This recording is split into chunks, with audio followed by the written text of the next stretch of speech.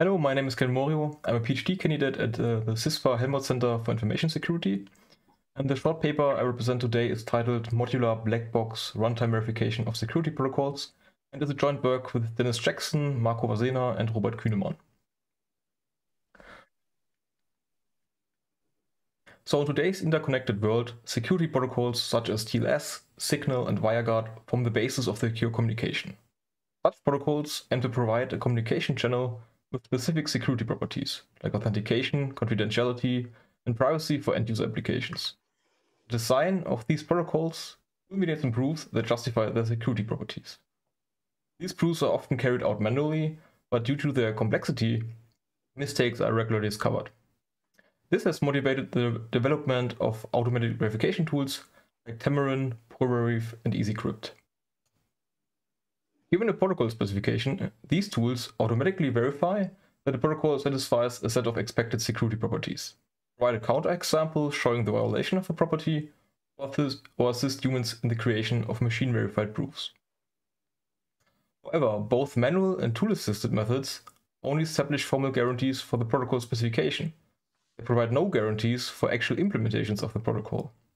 This leaves a gap, which we call the verification gap, where the design of a protocol is verified, but its implementation may be insecure and contain bugs. The overall goal is to bridge this verification gap by extending the formal guarantees from the protocol specification to implementations of the protocol. Previous work has attempted to accomplish this task using static verification techniques, to formally verify that a particular implementation adheres to its high-level design.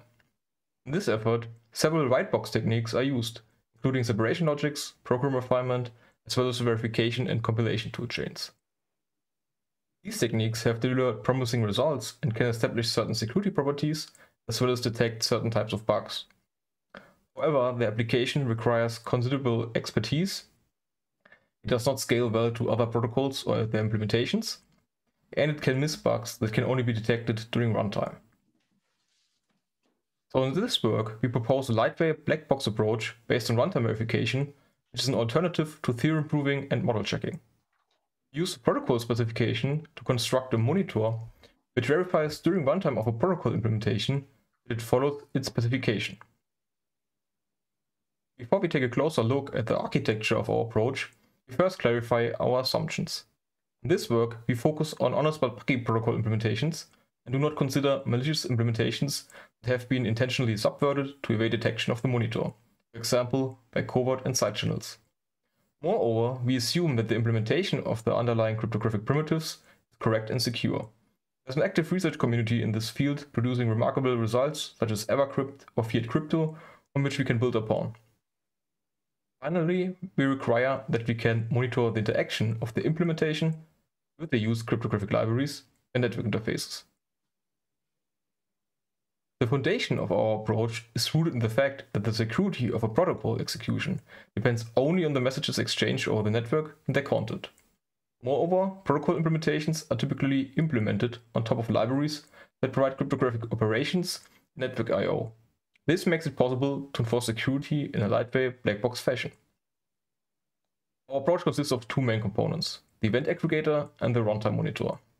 The event aggregator observes function calls to the cryptographic libraries and network interfaces during the execution of the protocol. This information provides an event stream of cryptographic operations and network communication, which is fed into the runtime monitor. This monitor is automatically synthesized from the protocol specification and verifies that each event is allowed in the current state according to the specification.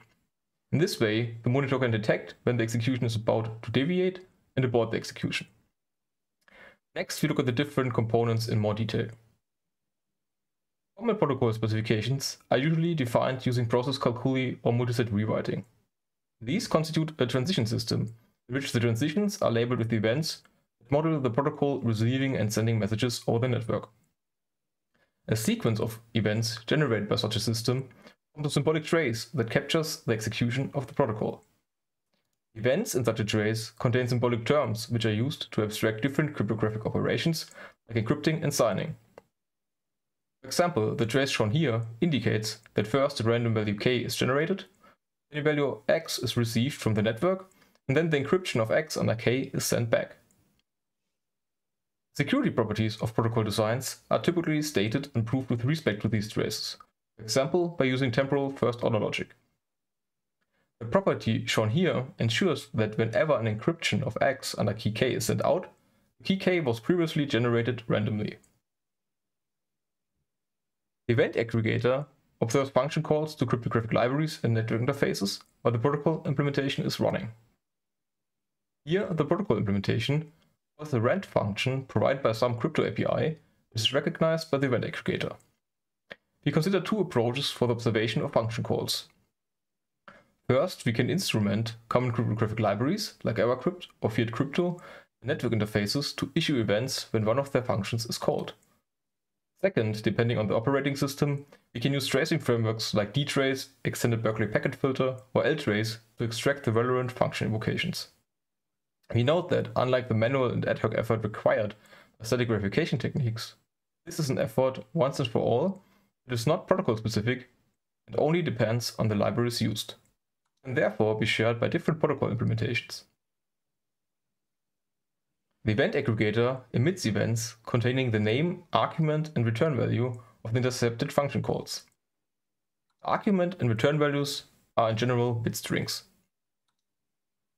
In the same way, other function calls to the crypto API or network interfaces are recorded. Here the call to an encryption function. Finally, a call to the send function with which the ciphertext is sent over the network. In this way, the event aggregator constructs a growing concrete trace during protocol execution. The runtime monitor consumes concrete events from this event stream and checks whether they are permissible according to the current state of the protocol to detect deviations. This is done by matching them with the symbolic events of the specification. If a concrete event is permissible, we update the monitor state and its variable bindings according to the matching of the concrete with the symbolic event. These bindings map variables to bit strings and symbolic terms respectively, and help the monitor to refine the knowledge of observed values during the execution. Here we map the value k to the bit string 0xAA, which is the return value of the rand function. Note that we can make use of the uniqueness property of some cryptographic primitives to construct a reverse mapping from bit strings back to variables. Here we map x to the return value of the receive function. When the monitor gets a concrete event corresponding to a cryptographic function or structured message, it also maps the variable to its symbolic term representation. Here we map the variable y to the symbolic term representing an encryption of x under the key k. If the variables are already defined and match the concrete event, we don't have to update anything. If a concrete event is not permissible, for example, here the implementation discloses the key k, the monitor reacts according to a reaction strategy. Inter alia, it can abort the execution or log that a deviation has occurred. Let us consider the Diffie-Hellman key exchange protocol as an example to illustrate the capabilities of our monitor. Here the parties Alice and Bob arrive at a shared secret key only by exchanging their public keys. The possible concrete trace for Alice of an implementation of this protocol is shown on the left. Note that we represent bit strings in the trace by italic letters to improve readability. First, a random secret key is generated, which is used to compute Alice's public key HA. This public key is sent to Bob, who replies with his public key. Finally, the shared key is obtained by exponentiating Bob's public key with Alice's secret key. Even though this protocol is simple, there are several ways in which an implementation can deviate from its specification. First, the call to the rand function can simply be missing in the current execution. An unexpected function has been invoked instead. In this situation, we don't know how the value of x has been obtained, which can completely break the security of the protocol. Another possibility is that we observe a call to the rand function with the same return value in another session, even though it should be different with overwhelming probability. This could indicate a bug. The protocol state is unintentionally shared between multiple sessions.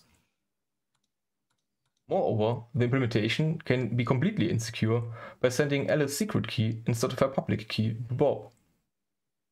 Besides these scenarios, the runtime monitor can also detect whether cryptographic primitives are used as intended. For example, that the initialization vector of an encryption function is non-zero. Finally, the monitor can also notice when the implementation tries to invoke cryptographic functions with the wrong configuration parameters. Note that this is not an exhaustive list of potential bugs our monitor can detect, but it shows its potential in making protocol implementations more secure. A key property we want to prove for our runtime monitor is soundness. Intuitively, soundness guarantees that each concrete trace accepted by the monitor corresponds to possible symbolic trace generated by the protocol specification. Or in other words, if an execution deviates from the specification, it is recognized by the monitor. Furthermore, soundness allows us to automatically extend the security properties of the specification with the monitored implementation.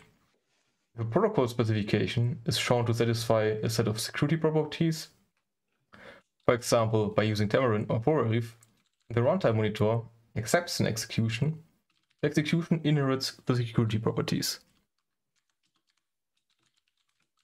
We have identified some challenges that we want to solve in our ongoing work. To detect violations, the runtime monitor must maintain a mapping between observed values and the symbolic representation. For example, if we receive some bit string which corresponds to structured data, this will probably require integration with network parsing and serialization libraries to interpret the structure of network messages. In protocol specification language, the representation of cryptographic operations is typically left abstract. For example, the term shown here denotes the asymmetric encryption of a message M under the public key of A. However, it doesn't specify the encryption algorithm or its parameters, which are important for the protocol implementation.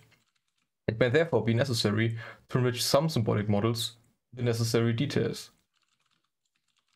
Moreover, protocol specifications can describe a clear order of actions taken by a protocol.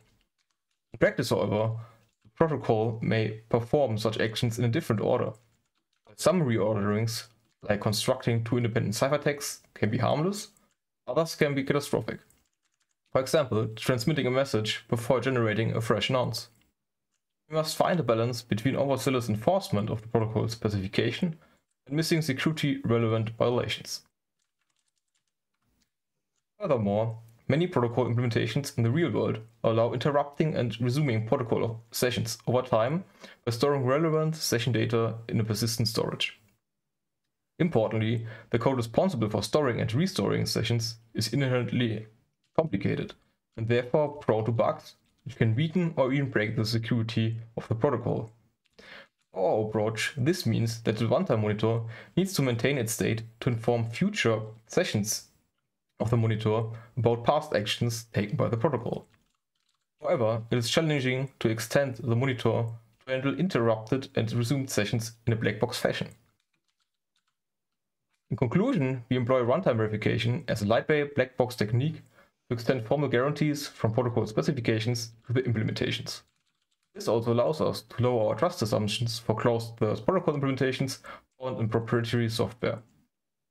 By automatically synthesizing our runtime monitor, leveraging cryptographic assumptions about uniqueness, and only having to instrument common libraries, we presumably achieve a minimal performance overhead. However, we need to evaluate the performance of this approach in practice.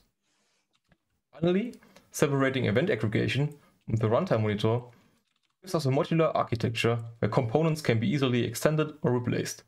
For example, different event aggregators that use the system's native tracing framework can all use the same runtime monitor, and adding support for a particular library directly benefits all implementations using that library. This concludes my talk. Thanks for listening. I'm happy to take your questions. Thanks, Kevin. So we'll take the questions. You can also raise your hand.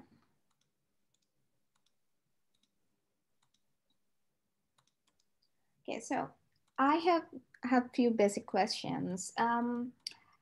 So in your slide 24, you mentioned, oh, sorry, there is a hand raised.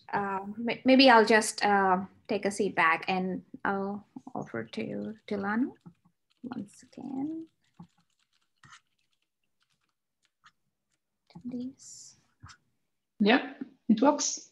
Uh-huh. Okay, so thanks for the talk. So I have a question because now, as far as I understand, you have to write monitors. And so I would like to know if this is easier to write correctly, because so now it means that you have to write monitor to be sure to find some flaws, some bugs in the protocols. And so I would like to know if it's something that is easy to do or not. So currently you are mostly writing protocol specifications, which are quite abstract and are not used, are only used in the symbolic model. For example, in Tamarin or Proverb, you only get results for the symbolic model, but not for the concrete implementation. And now we use this symbolic and formal specification to automatically write these, construct these monitors. In this way, we avoid having manually write these monitors by hand. So if you have a protocol specification which is detailed enough, then you can automatically synthesize the monitor. Okay, so you mean that you derive the monitor from the specification of the protocols? Yeah? Exactly, yeah. But of course, this requires that the specification is detailed enough such that everything which is required for verification is in the specification. Okay, thanks. Right. So Kevin, can you kind of give again an overview on how the system prevents from confidential information being leaked? For example, Alice is leaking her private key. So is it bad because it doesn't match an event? Is that how we should think about it? How does it so there are two possible ways for this. So one, of course, if you receive an event which is not permissible by the specification, then the monitor detects this. If there's some function call which is not expected at this point in time, then we detect it. On the other hand, we can also record. The monitor maintains a mapping of the cryptographic messages exchanged, and for example, if a function is called which generates a new key, and then you see that this key is leaked at some point, you can actually recognize this and then stop the execution. I'm sorry, how do you recognize that? So, for example, if you have a function in the crypto API which provides a key generation function, for example. Yeah. Then you can the monitor knows that this function corresponds to a key generation function, and then maps the return value, so basically the bit string of the key, to its symbolic representation. And then, because we can assume that this key is unique with overwhelming probability, and once we see this bit string again, we actually know that this key, which we see here in a different function call, which may leak this key, corresponds to this key. And then we know that this is leaked, basically. Mm-hmm. So for that, the specification need to be very detailed, as in like it should talk about the key gen is giving out like a key. And so that has to be part of the specification. Yeah, exactly. So yeah, you have to know when which key is generated. Mm-hmm.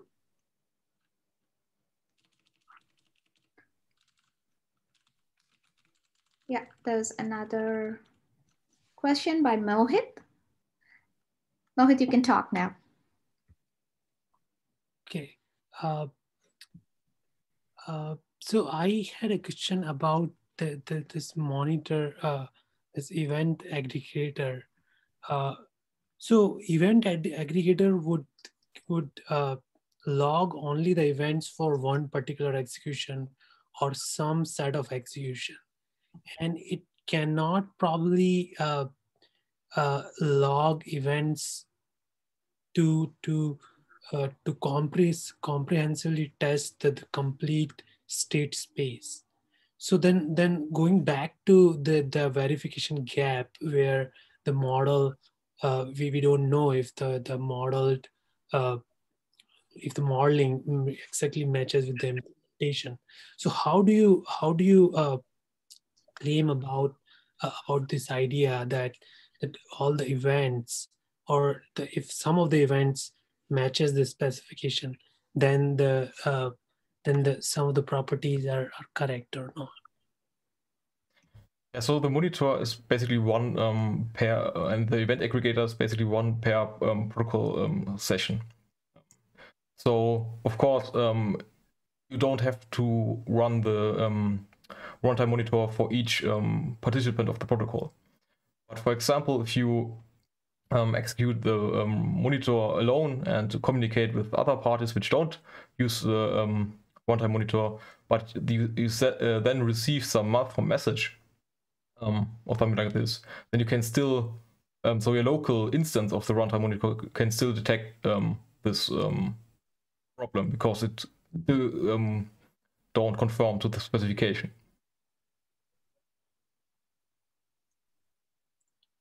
Okay. Okay, and I suppose that it won't be able to log things which are not in the network. So can the events which happens just inside one process and not out and in of that process, would those be logged as well? So the event aggregator just logs all function calls which the protocol implementation makes on your local PC, for example, to the cryptographic libraries which are used, for example, dynamically linked by the protocol implementation, and the network messages exchanged by the protocol. Okay, and just the last question, that does this framework require some annotation in the implementation to properly get the event trace, or? So currently we are evaluating different approaches. So for example, the tracing frameworks don't require any annotation and any changes. For example, extended Berkeley packet filter can accomplish user space tracing without any other changes to the implementation. Instrumentation of crypto libraries or libraries in general may require that the library is compiled with a specific compiler flag. So this would then require that the libraries are dynamically linked, such that you can basically exchange the libraries. But you don't have to manually annotate anything normally. At least that's what we want to accomplish. Okay. All right. Thanks. Could I ask a question, Anita? Yeah, sure. So I can't raise my hand. Yeah. Excuse me.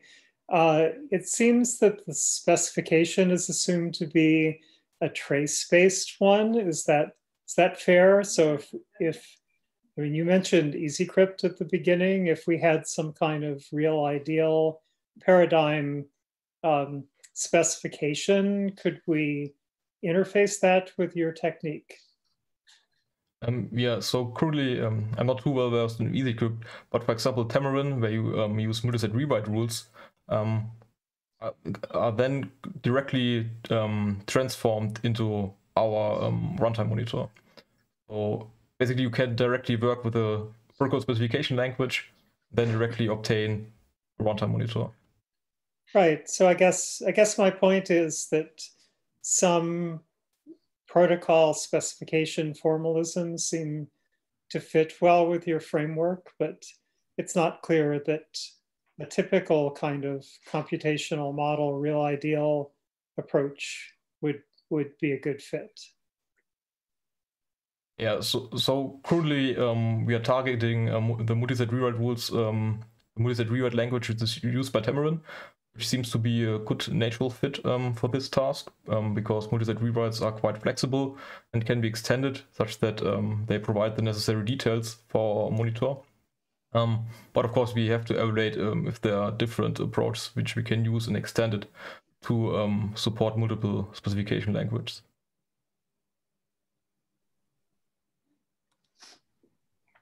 Okay, so we have one question from Ian.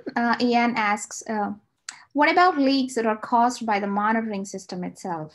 In other words, if secret, protocol OK, or protocol violation, in this case, a protocol violation signals to the attacker that the secret was false. Are the sorts of protocols you're verifying susceptible to this sort of attack? So of course this depends on the reaction strategy of the runtime monitor. So, and it also depends on your threat model. So of course, if you execute your protocol and then exploit the vulnerability of the protocol of the implementation, and then your runtime monitor simply aborts the execution and you cannot reach your destination, then you may know that this specific implementation is vulnerable to this flaw which you detected. So it depends how you define the reaction strategy. So, and also what your threat model is. Of course, if the log alone leaks secret or anything like this, then that's not what you want. So then you need to refine basically your threat model and what reaction do you want or what action you want to perform if any flaw is detected or any violation from the specification.